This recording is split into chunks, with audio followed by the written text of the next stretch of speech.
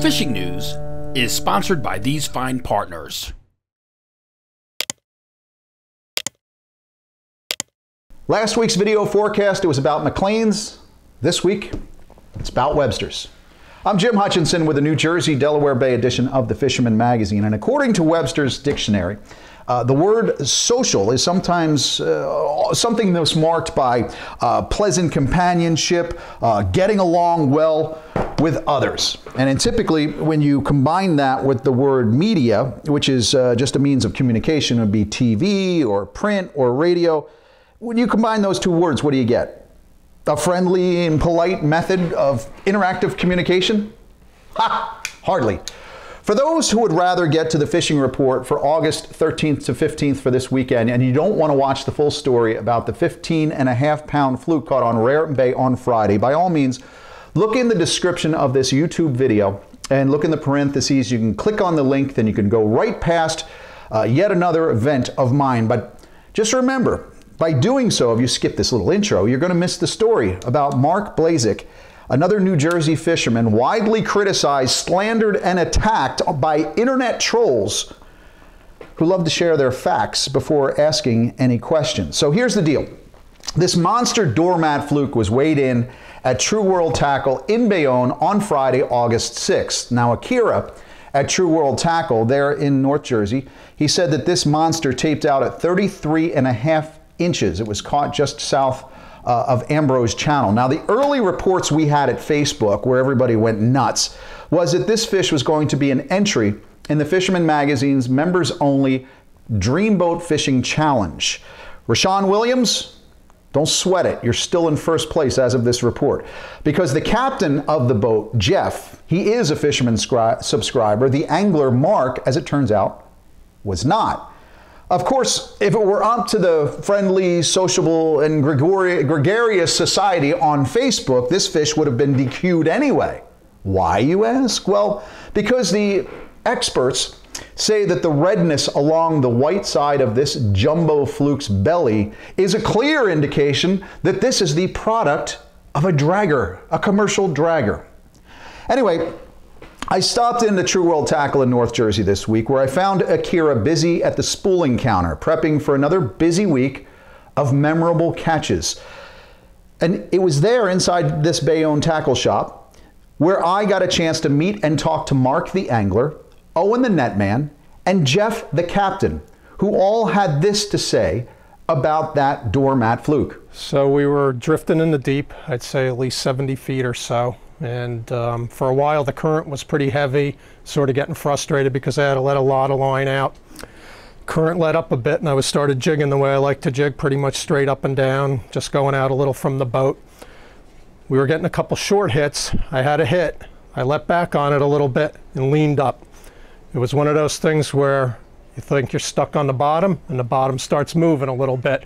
I knew I was into a good one. So I, started reeling them in. I yelled over to the guys, I got a monster on, guys, I got a monster. And at some point during that fight, Jeff had hooked up to another fish that he was fighting in the back. And I had realized at one point I had lighter leader on. I was backing off on the drag, so I was bringing him up. And I noticed those guys were hooked up. I said, get the net ready. Started walking over to where the net was. Jeff was tied into a 6-pounder. 6-pounder came in. As time was going on, I'm getting closer to closer where I needed netted. They were all fouled up in the net.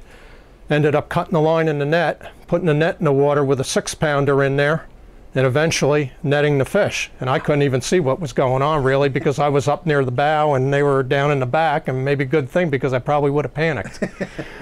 You used a unique rig. It wasn't just a bucktail with a dropper. What did you do special with this rig? I used a bucktail with a double dropper, and the droppers were a twisted dropper where you twist the line so it sticks out a little bit, and I did a double.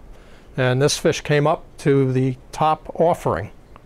Have you done that before? I've never done it. I've been playing around with rigs and decided, they've been coming up to the, the first one. I thought, what, one is good, two might be better. What was on that top rig that fluke took? That top rig had a Berkeley Gulp sand eel tipped with a killie. And that's what the big guy was looking for. my cousin pulled in a big fish, a 6-pounder. So he's tangled in the net. We couldn't get him out in time. The other fish was almost out to the top. He was ready, you know, we were ready to get the other fish. We didn't have any time, so we cut the line, left the big fish in the net, and went in with the 6-pounder in the net, and the other fish came up to the top, and I thought I was seeing things. I barely got him in the net. This fish was so big. Thank God, because it was barely hooked after we got him in the net, that we got him in. Because the week before, I missed a small fish, and I never heard the end of that fish. So if I would have lost this, I probably wouldn't be fishing to get on that boat ever. Not a lot of people have 21 pounds of fluke in a net at the same time. What was your thought there? Was it... I lifted it up. I was like, oh my God, there's a lot of weight here. Let's see how much this thing weighs. And I just bought a new scale. So we put him on the scale, a handheld scale I had, and it was going between 15 and 16 pounds. I was like, this thing can't be right. The scale can't be right. It can't be right. I mean, it looked big, but I didn't think it was that big. You know, weight-wise, it was thick. Was it? So we tried measuring on top of the cooler. The cooler was 28 inches, and it was way beyond the 28 inches. It wound up measuring at 33 and a half, I believe it was. So it made the 6-pounder look like a small fish. Put that fish in the net, or in the cooler. In the cooler, and his fins coming up the side of the cooler. It must have been going crazy. It was massive, yeah. It was pretty exciting. Well, the way it went down was I had that 6-pounder. I found out that Mark was hooked up to a monster. I'm trying to get my fish in as quickly as possible. Then it turns out that as I get him towards the top, Mark is now real close with the big fish to the top, so we netted mine very quickly. Then we had to make a quick decision. It was like a fire drill, where basically we just decided we couldn't get him out because the hooks were caught in the net. We cut the line, the leader, and then just dropped that 6-pounder back in the water to net the 15-pounder. In the net, so I mean, in the net. Drop it in the water, but that fish is already in the net. Yeah. Now you got that other 15 and a half pounds in there.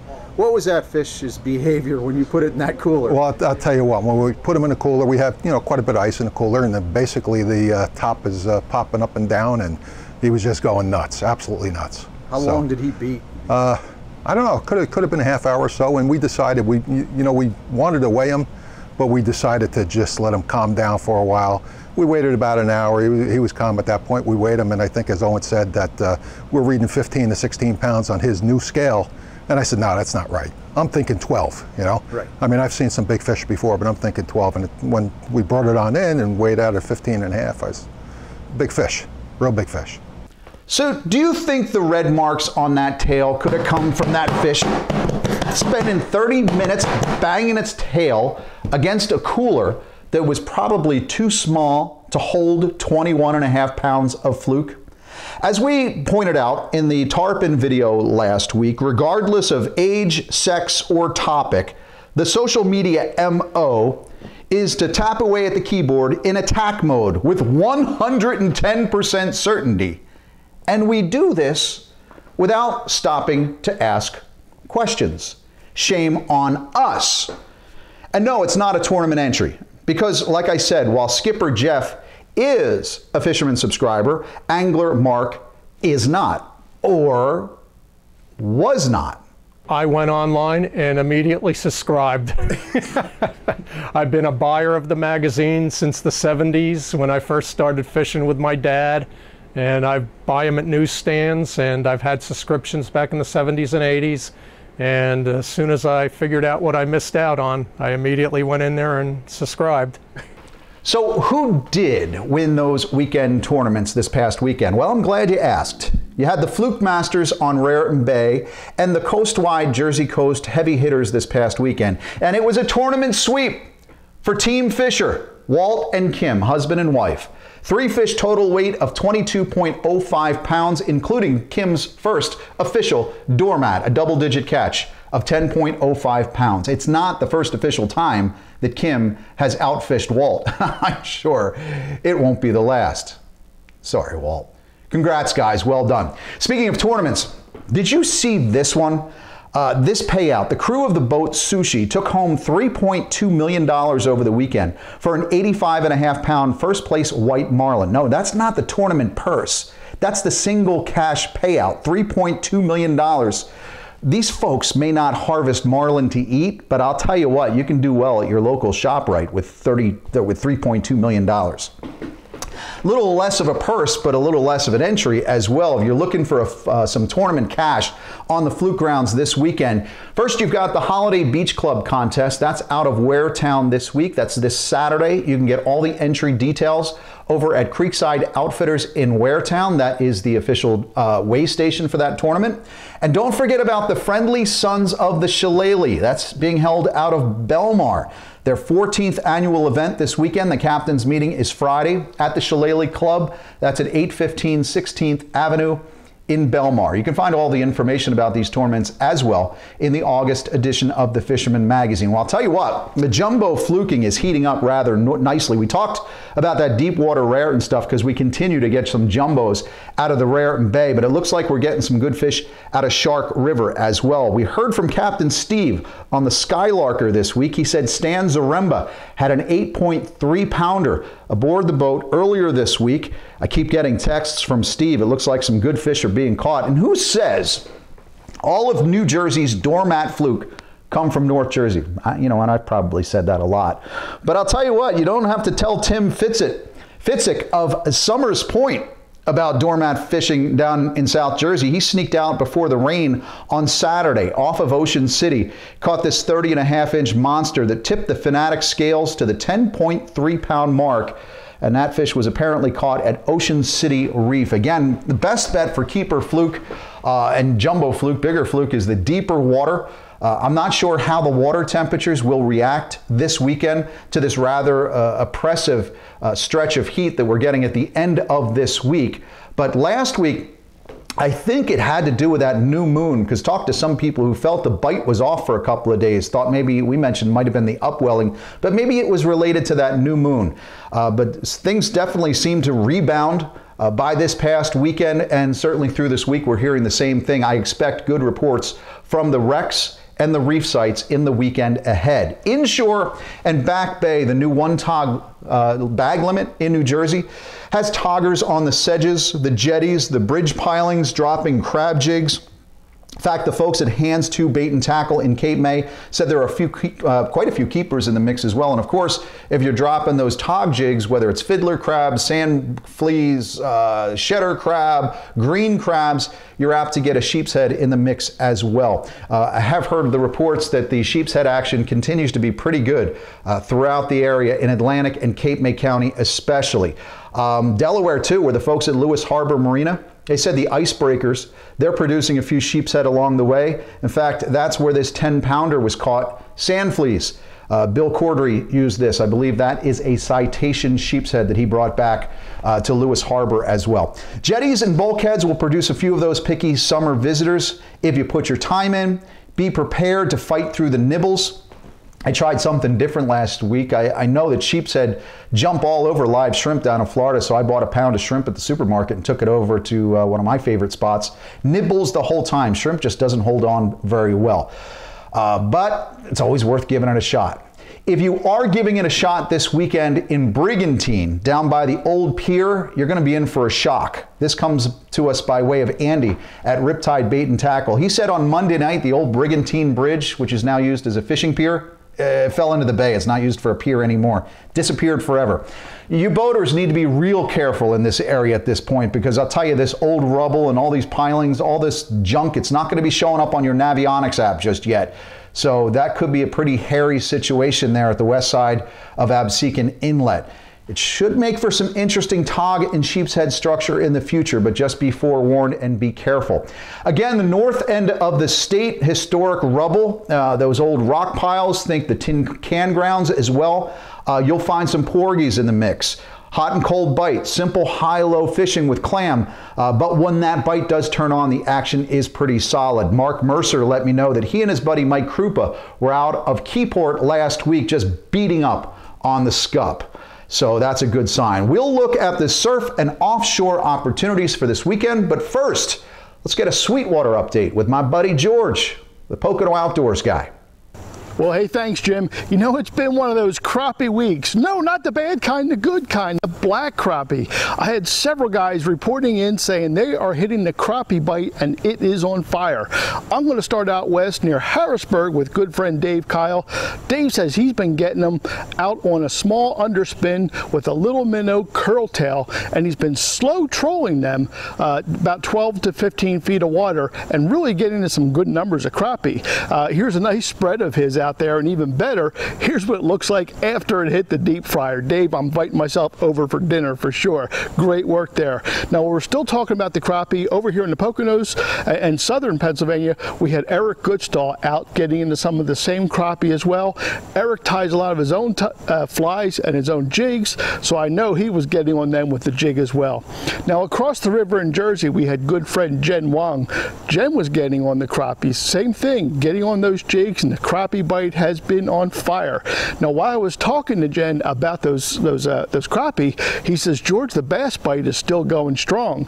Him and friend Rachel Walker both out getting on some beautiful largemouth.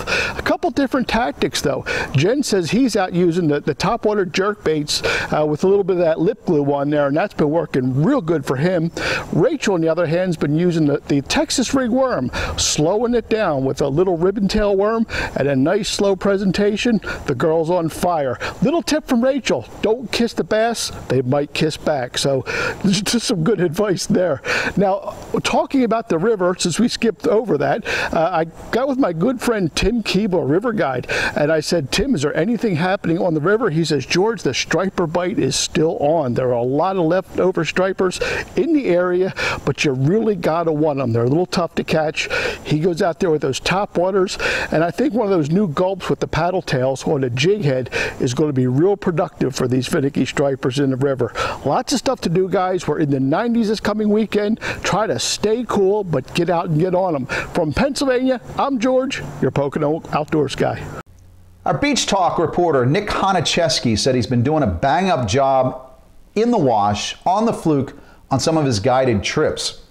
And in his weekly forecast for thefisherman.com this week, he said, quote, fluke, chopper blues, kingfish, blowfish, triggerfish, blackfish, and the occasional Spanish mackerel are contributing to the surf medley. Surf medley, that's what we've got in the middle of this summer. Depending on the time, the tide, and your specific beach location this week, Nick said he wouldn't be surprised if somebody might stumble into a cobia or two. Certainly some more of those exotics like those Spanish mackerel that we talk about. Nick said, oh, maybe a marlin or a tuna will come into the suds again. Bite your tongue, Nick. I don't know if I can handle another tarpon report at this time. You've got the White Marlin Invitational. It's going on this week out of Beach Haven Inlet, actually out of a couple of different inlets, but it's based out of that Beach Haven Marlin and Tuna Club. So you can imagine that the offshore reports are a little bit slim because everybody goes into a big tournament weekend like this with a lot of tight lips. Though tournament director Dave Wittenborn, he said on Wednesday that the forecast has turned favorable for the 3 days of fishing. There's beautiful Gulf Stream water pushing into the Spencer Canyon that they expect to have 65 boats running in that contest this week. Now, our intrepid offshore reporter Tom P. said the 2021 season is about yellowfin at the Atlantic Princess. That's opposed to what the yellowfin season in 2020 was out at the Triple Rex. He did say that the Reser is chipping in with some good numbers as well, while the mid-range lumps continue as hotbeds for bluefin, mostly those unders. The canyons, according to Tom, producing yellowfin and big eye with swordfish also on the menu as well. Now, Wahoo are making a play predominantly at those southern areas, those southern canyons, but we expect they'll be hitting the decks in the more northerly areas by middle of this month. Mahi numbers and sizes are strong around the canyon pots and also around the mid-range surface debris, some of that surface debris. We're getting some decent reports in the mud hole as well. Tilefish, particularly goldens, are adding to the mix for those of you on the deep drop. Just want to remind you, however, you need a special tilefish permit. On top of your HMS permit, you got to get that special tilefish permit, and you're also going to be responsible for reporting those catches of tilefish. A real strong reminder comes by way of the New Jersey Division of Fish and Wildlife. This report just came out last week, but they had a bust back in May. So if you guys are going out for tilefish, just make sure that you're up to speed on what you need to know and that special tilefish permit and the reporting procedures, because you don't want to get busted coming in with a bunch of fillets. This one was a little over the limit, obviously, but that just shows you that they're out there looking around.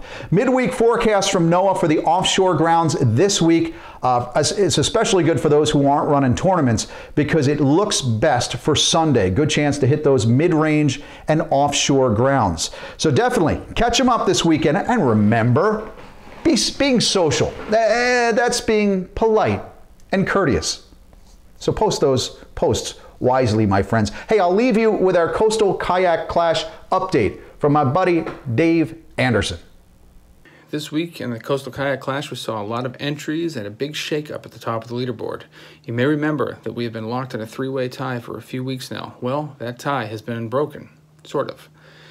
Bob Stuber came out of left field to take over the first place spot by logging the top entries for sea robin and weakfish this week, giving him 6 points and locking him into a tie with Justin Oser for the lead, only hanging on to the top spot because his largest fish is larger than Oser's largest fish. In the process, Gary Innes' score was reduced to 4, knocking him out of contention for now. Bob Wagner's score was also reduced to 4, but he hangs on to third place by the inches afforded by his 36-inch bluefish. Albert Green has also entered the mix, logging a first-place blackfish and a third-place sea bass, giving him 4 points and putting him well within striking distance of the top spot. There's still a lot of time left in the tournament. Ladies and gentlemen, we have a ball game. Steigercraft boats, built by people who fish our waters. Serious anglers choose Steigercraft for their 40 years of boat building experience right here in the Northeast and Mid-Atlantic. Visit steigercraft.com for a dealer near you.